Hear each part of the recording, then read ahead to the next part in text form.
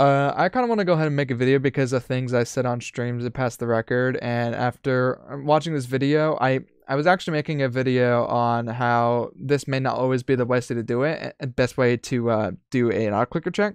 And specifically in the matter of checking the time difference between arm animations to gather what is effectively a player's CPS.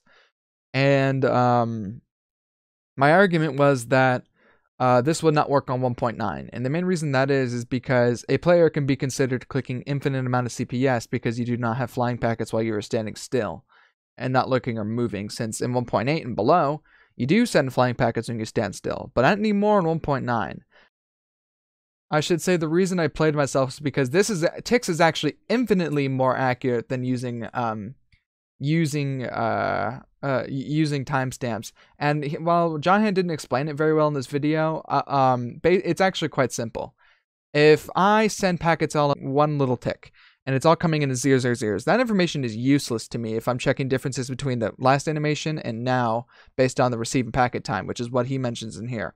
What he doesn't mention is what makes ticks more accurate, which is basically, if I have all these coming in the same time, they will always be in the same order. So basically, this will just be processing really quickly, but if it's concurrently stable, the information will be the same. So if I'm getting packets all received at the same time, this will still be 100 milliseconds difference because I have 2 flying packets in between one animation, which effectively means 100 milliseconds of not clicking.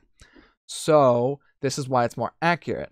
However, specifically on 1.9, this is actually not a very reliable way of doing it if a player is standing still, so you're effectively going to have to go ahead and only run your autoclicker check if a flying packet has been recently initiated, or you can basically do a combo thing of what I did here. Sorry, I showed something that's a big no-no for you to see.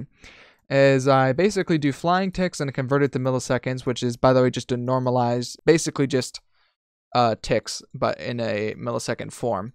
And timestamp deltas for 1.9.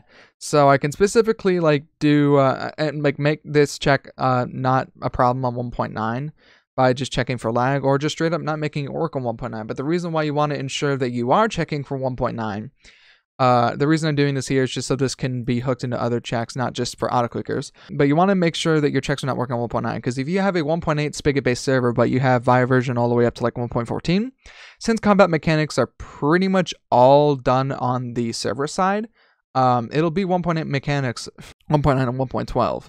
They'll hit basically the same. It'll be a little bit weird looking, but it should be fine. So the problem specifically is that standing still, you're going to have false positives if you're not checking for it, because flying a ticks is not going to be reliable in that instance. I wanted to make sure that this is mentioned because I previously made past arguments that that using timestamps is just as accurate and not that much, and it doesn't provide any more resolution. It is more accurate, but only if you're specifically developing your anti-cheat, assuming that 1.8.9 and below clients are going to be connecting to the server. So yeah, that's it for today, and as always, stay funky, see you tomorrow, goodbye.